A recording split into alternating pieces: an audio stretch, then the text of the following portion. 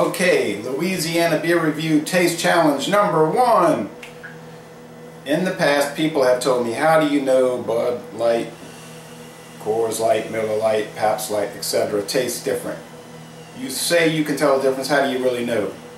And my answer was, well, I guess I don't really know.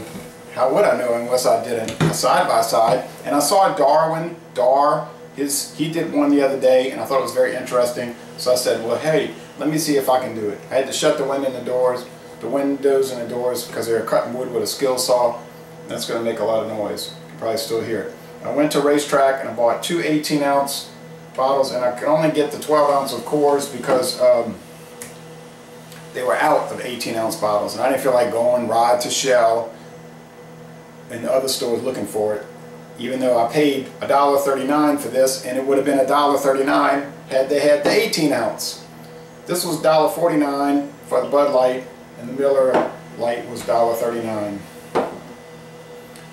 Bud Light always seems to be a little bit more expensive. Now, if I'd have bought Old English 800 or Ice House, it would have been $1.19. If I'd gone to Kenner, it would have been 99 cents a bottle for Schlitz malt liquor and Old English 800 18-ounce bottles, 99 cents. Okay, so what I did was I put a little notification at the bottom of what they are. So I'm going to pour them, and then I'm going to mix them all up and see if I can tell the difference. So Coors Light says good till July 28th. Miller Lite, good till July 28th. This is the original light beer. I see some smoke. They say we invented light beer. Well, not really. It's true, light beer from Miller came out in 1973 after it had been bought from Meisterbrau by Miller in 1972.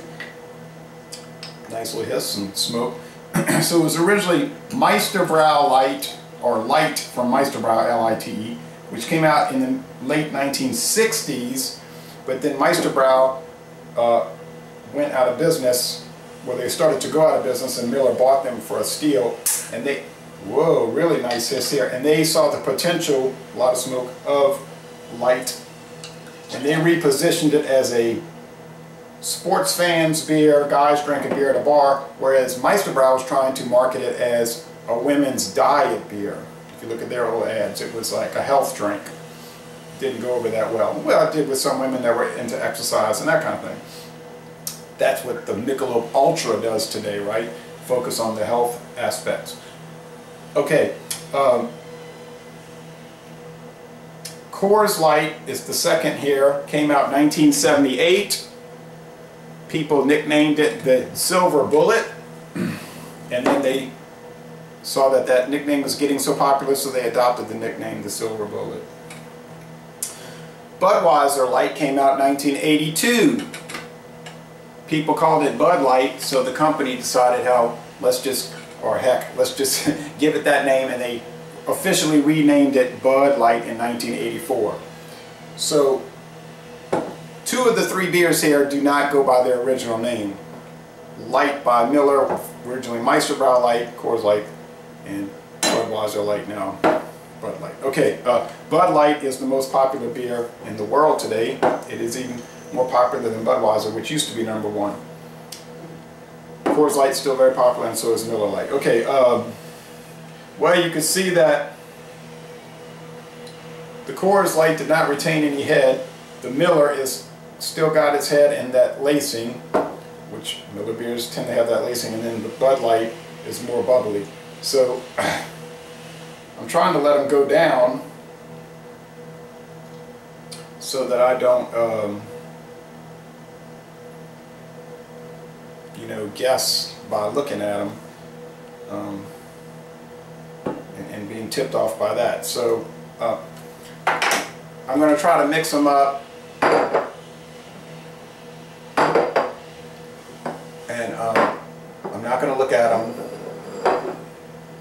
I'm not even going to look at the beer when I sip it, because I don't want to be tipped off by the appearance. So this looks unwieldy and strange, and it is unwieldy and strange. So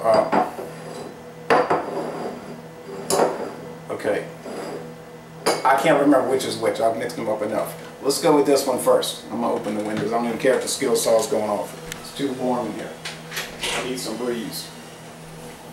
Okay, this first one here, just excuse the noise, I'm sorry, but they're doing that house next door, they're working on it. Okay, this one has a sweetness, some graininess, some maltiness there.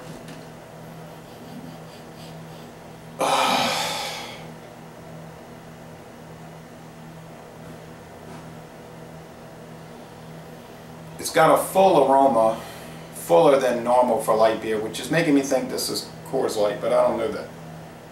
Okay, this one here.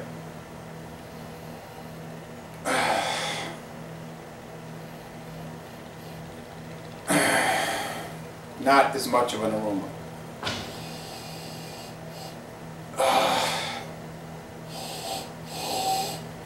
It's got some pungent smell,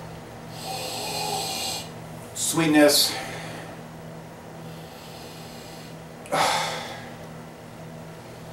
maybe a little egginess. This has got to be the Coors because it's got no head. This one.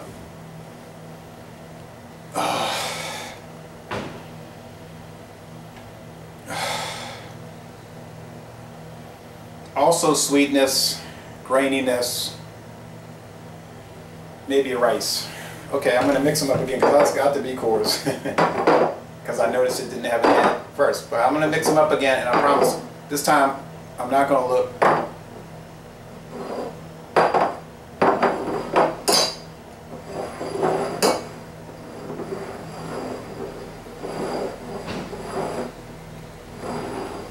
This is an imperfect thing. This is a semi-blind taste test because I really need somebody coming in here mixing them up for me. But I think I'm doing a good enough job. I'm getting kind of confused now. I'm getting a little mixed up. I can't guess which hat the baseball's under. I don't think. Okay, so I'm not gonna look. Let's go with the flavor.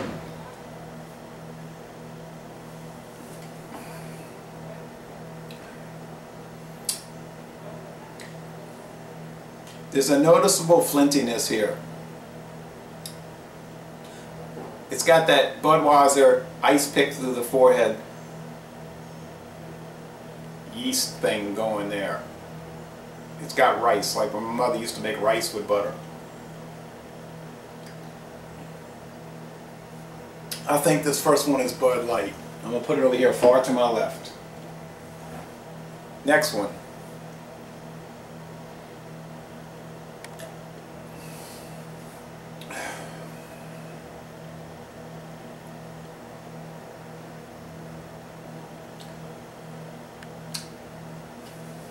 I think this one has that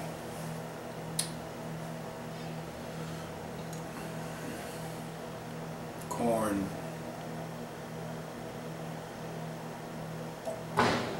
adjunct. This one,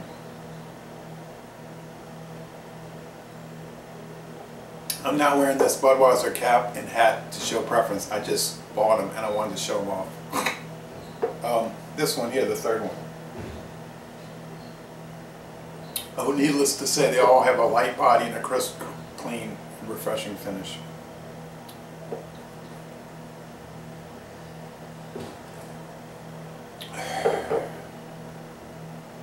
This one has that slight sourness, slight, and I mean it's slight, that Coors Light has, that I like. It's the yeastiness.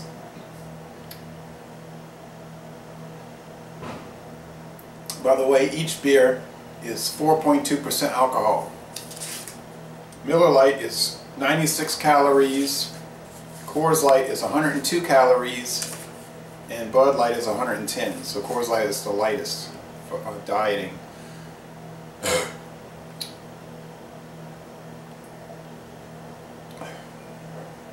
Okay, I think that one is Bud Light to the far left. Let me look. Coors Light. Nah, I think this one is the Miller Lite. It is! And I think this one is the Coors Light, right? It's Bud Light. So I got 2 out of 3 wrong. I was only 33% correct. What does that prove? You can't really taste the difference. At least this time I couldn't. Oh, I feel so played. I don't really feel played because all I ever said was, I think I can tell the difference. I never said, I guarantee I can tell the difference. But in the past, I remember in the 90s, I would say, well, they all taste the same. Why don't you just go with price? Now that still is my main contention. That light beers tend to taste so similar. Why don't you just look for price? Now you can say, yeah, but you did the 3 good light beers. Miller, Coors, and Budweiser.